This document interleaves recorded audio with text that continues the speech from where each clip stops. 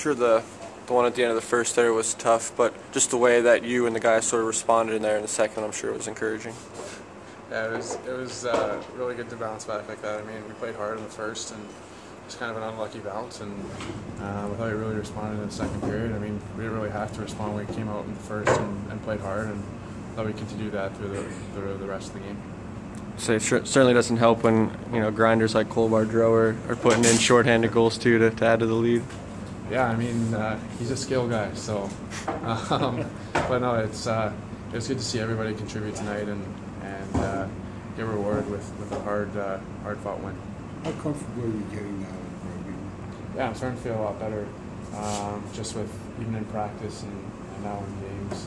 At first, I think the biggest adjustment for me, honestly, has been living on my own and off the ice, dealing with different things and experiencing things I haven't really experienced before. And now I'm starting to settle into a routine and things are feeling a lot better. Number 4. No, I actually forgot my PS4 at home, so I haven't played Fortnite in like 3 months.